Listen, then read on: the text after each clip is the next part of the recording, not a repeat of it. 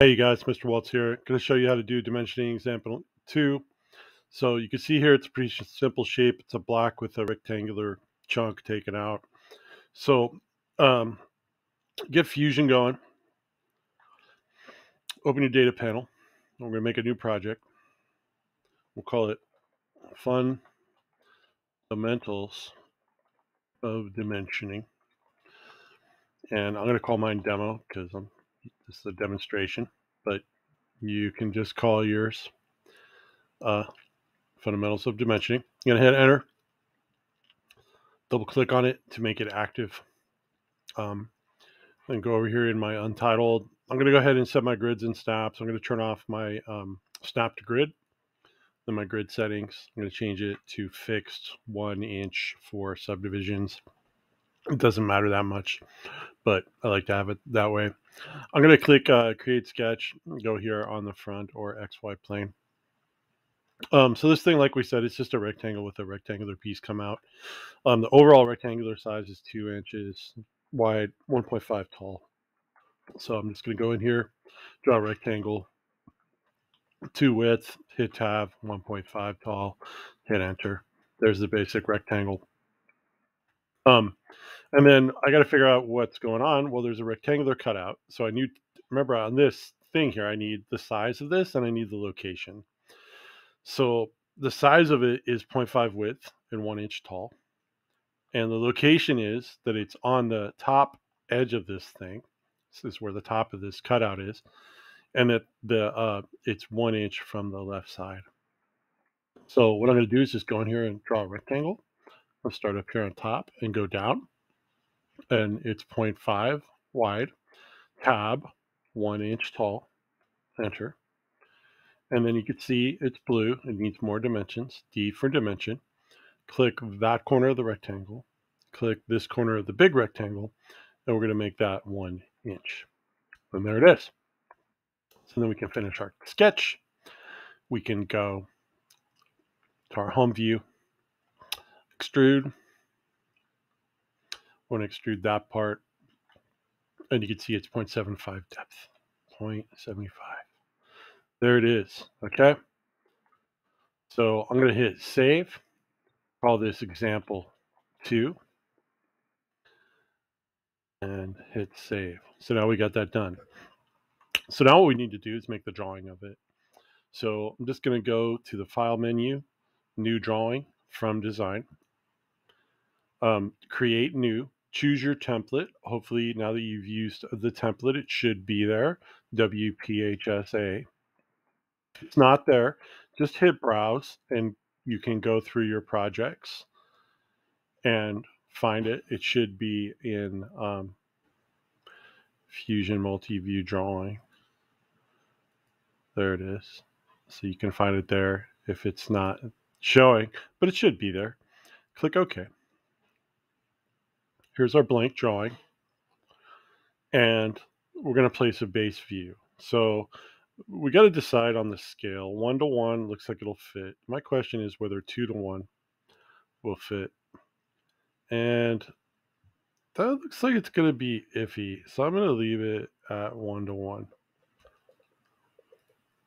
So I'll put one view here, hit OK. And then I'm going to add in the other views. So I use a projected view tool right up here. Click on your parent view, go up to the top, click, go over to the right, click, and go up to the top right and click. When you're done, hit this check mark. And now you've got your views. I'm going to double click on this isometric view, change it to shaded. Ta-da. And now it's dimension time. Okay, so let's look at this. We'll just copy this, but we'll talk about it. So we do need to show the depth. So the top view is a good place to do it.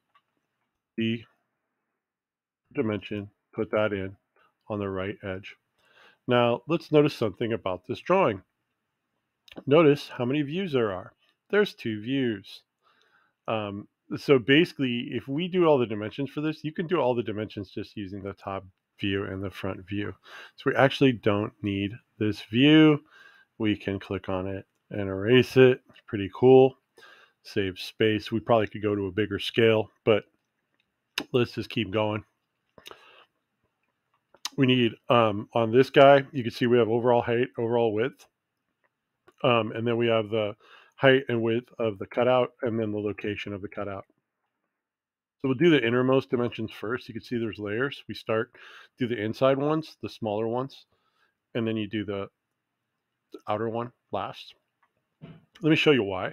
If you go in and do D for dimension and do the overall width of this, and then try to dimension the distance here and place that, what happens is the lines cross over each other. That's no good. Don't want to cross lines. So what we do is we do the opposite order. D for dimension, we do this edge first. Then we do the outer one. All right. This one here, need a dimension there. Boom. So now we've got that position. Over here on the right, we'll do the same thing. We're going to show the height of this cutout measured from the top down. So we'll use this corner here and this corner here. Now, as you move to the right, it'll want to make what's called an aligned dimension. I don't want that. I want a vertical dimension. So what I have to do is move my mouse straight over to the right, and it'll force it to do a vertical. It's a little tricky. There we go. I got it to go where I wanted. And then the last one to do is the overall height of this, which is this edge here. These are all D for dimension right now, and that's good to go. You could add more decimal places if you want, but actually this is just fine like this.